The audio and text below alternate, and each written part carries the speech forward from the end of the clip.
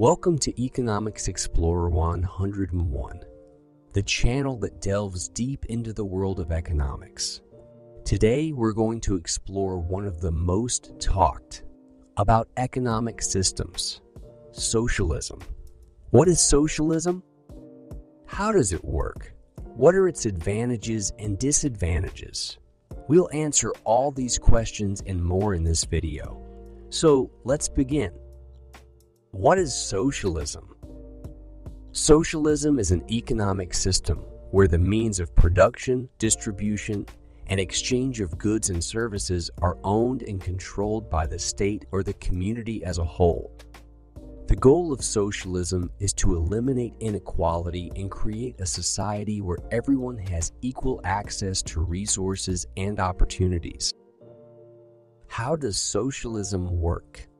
In a socialist system, the government or the community owns and controls the means of production, such as factories, farms, and other businesses.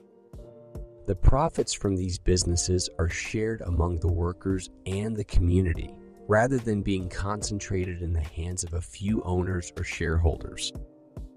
The government or the community also sets the prices of goods and services to ensure that everyone has access to them, regardless of their income. Socialism also aims to eliminate poverty and provide everyone with basic needs such as healthcare, education, and housing. Advantages of socialism.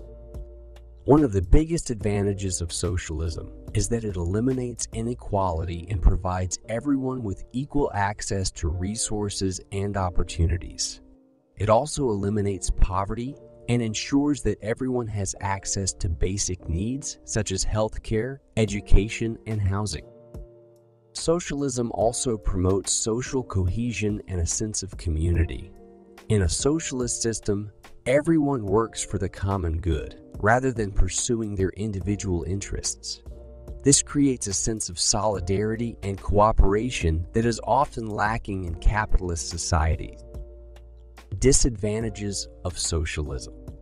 One of the biggest disadvantages of socialism is that it can lead to inefficiency and lack of innovation. Without the profit motive, there is little incentive to improve efficiency or create new products and services. This can lead to a stagnant economy and a lack of technological progress. Another disadvantage of socialism is that it can lead to government control and authoritarianism. In some socialist systems, the government controls all aspects of the economy and society, leading to a lack of freedom and individual rights. Examples of socialism. There have been many examples of socialism throughout history, with varying degrees of success. Some of the most well-known examples include the Soviet Union, Cuba, and Venezuela.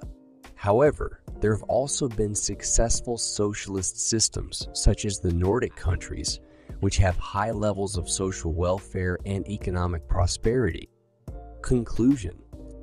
In conclusion, socialism is an economic system where the means of production, distribution, and exchange of goods and services are owned and controlled by the state or the community as a whole. It aims to eliminate inequality and provide everyone with equal access to resources and opportunities.